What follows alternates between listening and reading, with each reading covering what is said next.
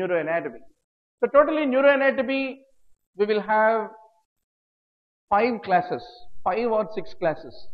In about 18 to 19 hours, we will say we are strong in neuroanatomy. That should be our confidence level. Let us take some common questions which are all asked on the topic of meninges and CSF is going to be our next important topic of review. Meninges, you all know pad. Pia, innermost, arachnoid, in the middle, then is the dura. Pia and arachnoid are basically called leptomeninges is what need to be remembered. Very good. We invite Dr. Usha and Neena, Jabalpur, Raipur.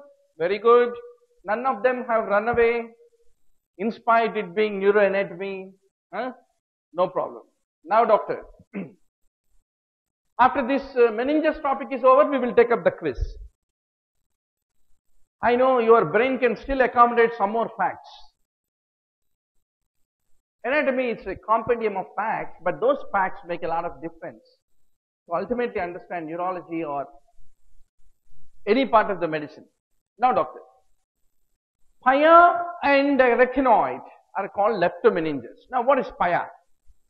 Pia is that highly vascular connective tissue, very delicate in nature, and it closely covers the surface of the brain and the spinal cord.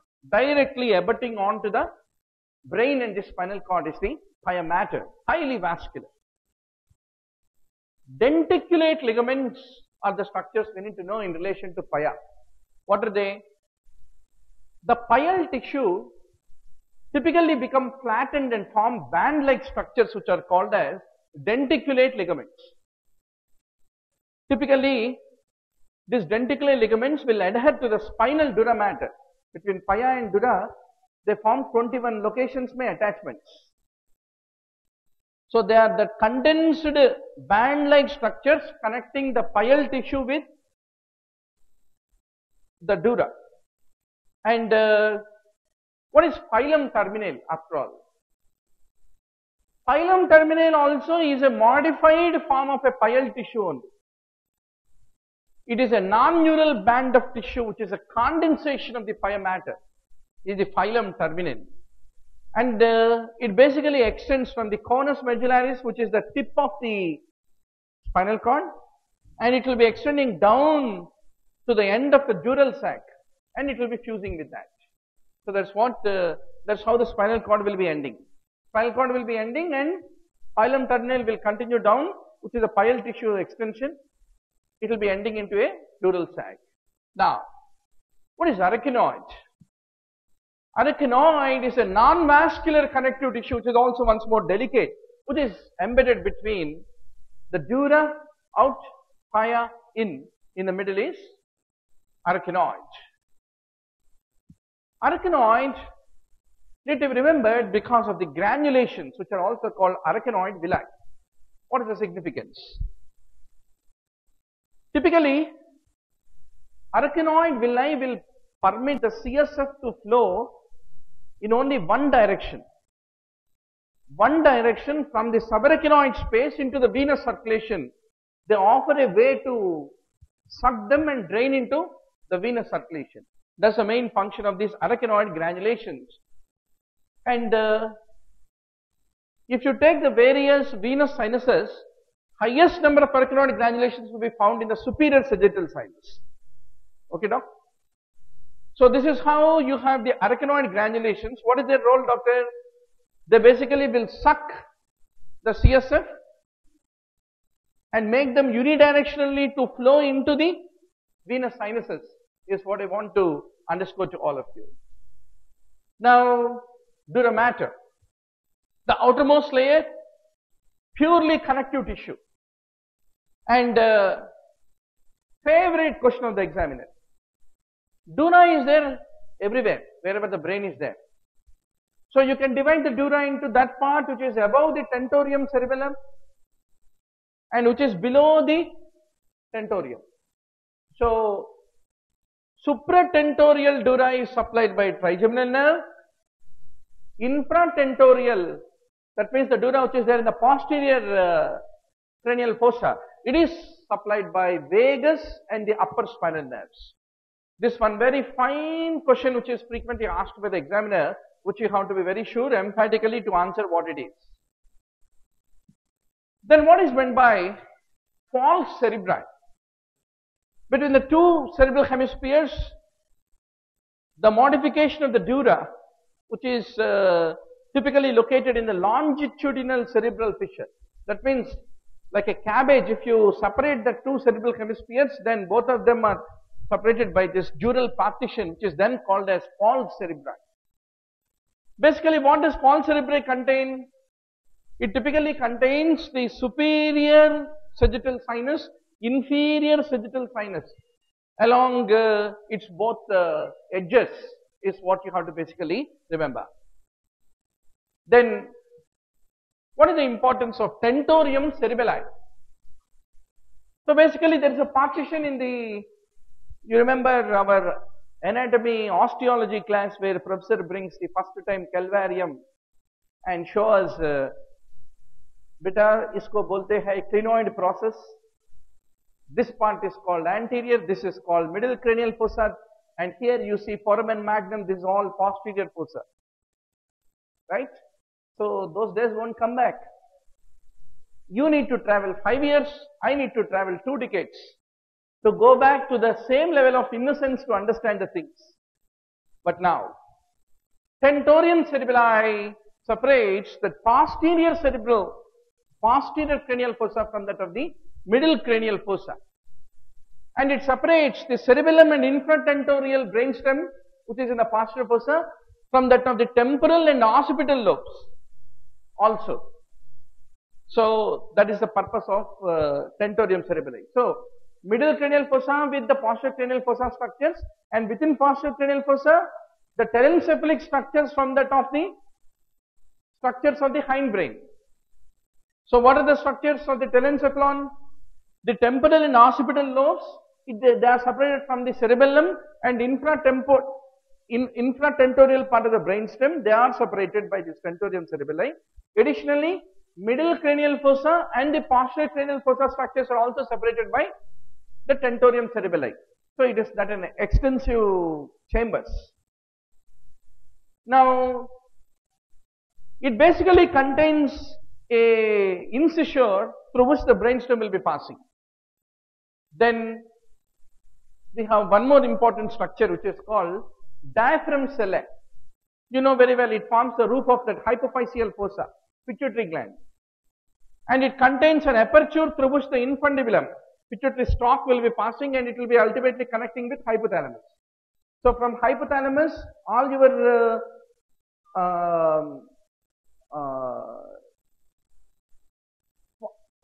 vasopressin and all, they will be passing through the blood vessels of this infundibular stalk, and they will be ultimately reaching the posterior pituitary, which is sitting in the pituitary fossa, otherwise called hypophyseal fossa, right, doctor?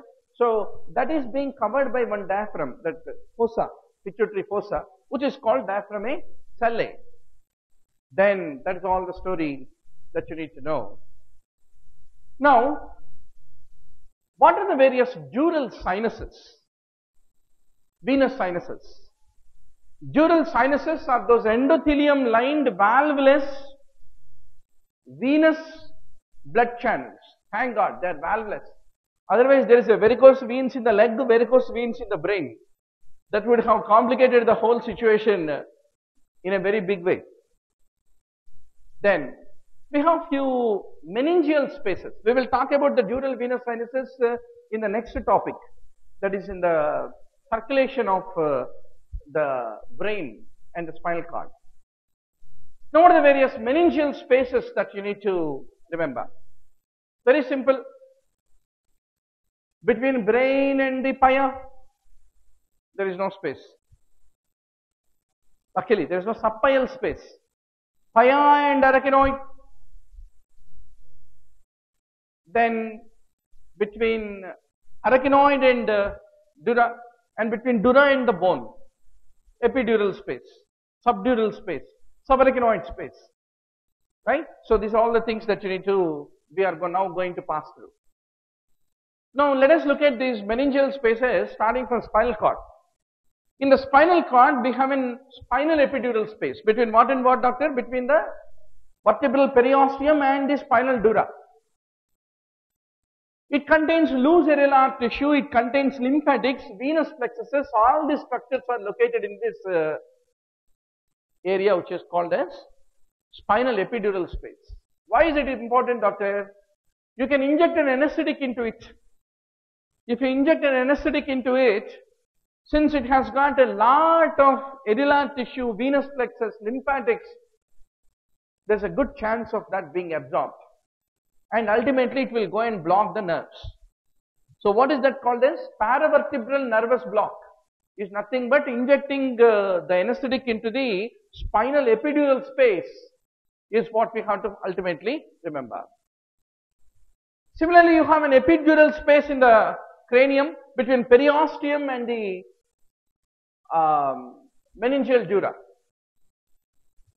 So it contains mainly meningeal arteries and veins. So if there is any bleeding which occur into this epidural space, means it is not venous bleeding. It is the arterial bleeding which bleeds into the epidural space in the cranial location. So epidural hematoma is predominantly arterial. Subdural hematoma is basically venous, is what we have to remember. Then what is subdural space? Between the brain's dura and the arachnoid, you have got subdural space, and its importance is very, very significant because you have the superior cerebral veins and a superior sagittal sinus, venous sinus. Between the two, you have bridging veins. Those bridging veins between superior cerebral vein and the superior sagittal sinus will be passing through subdural space. Any laceration of these bridging veins will lead to a bleed into the subdural space, which is then called as subdural hematoma. Why it is more common in the old people? Once we become elderly, then the brain shrinks. When the brain shrinks, then what will happen? The distance between the superior sagittal sinus on the dura and the superior cerebral vein on the brain, this bridging vein becomes stretched and it will be torn and the bleed occur into the subdural space. Hence, it is more common in the elderly people with a shrunken brain, with the stretching of the bridging veins. But if you look at the epidural hematoma, there is a history of trauma. That significant trauma tears the artery and that lead to bleeding into epidural space. But subdural may no history of trauma. No history of trauma. Maybe India won cricket match. Grandpa is very happy. So she has shaken the granny ma in full excitement. And from next day onwards, granny ma forgot about grandpa. Why? Because that shaking led to subdural hematoma, which commonly presents as dementia. Of course, it doesn't happen next day only. After a few days, she will start forgetting the grandpa. Then, subarachnoid space. It is between the pia overlying the brain and the arachnoid, and it contains the CSF. That's the reason we need to remember. It surrounds the entire brain and also the spinal cord, subarachnoid space, and it extends until the conus medullaris, until the level of the second sacral vertebrae, is what need to be basically remembered with regard to the subarachnoid space. Until where will spinal cord will be ending? L1 in the adults. Whereas your subarachnoid space will be extending below the conus medullaris until the level of second sacral vertebra, which is then called lumbar system, basically. So basically, whenever you are doing a spinal tap and you are taking out the CSF sample as a house surgeon, you are putting the needle not into epidural, not into subdural, but into subarachnoid space to take out the CSF out as a tap. Now, what are subarachnoid cisterns? The subarachnoid space which is containing the CSF has dilatation in few locations, which are then called cisterns. Depending upon wherever it is located, it is being named according to that underlying structure. See, if you look at the subarachnoid space, it is throughout everywhere around the brain, extending into spinal cord. So, you have a pontine cistern, chiasmatic cistern, interpedunculaर cistern. It all depends upon वो subarachnoid space के नीचे जो भी structure है उनके नाम पे उनको cistern बोलते. Cistern is nothing but dilatation of the subarachnoid space is what you have to basically remember.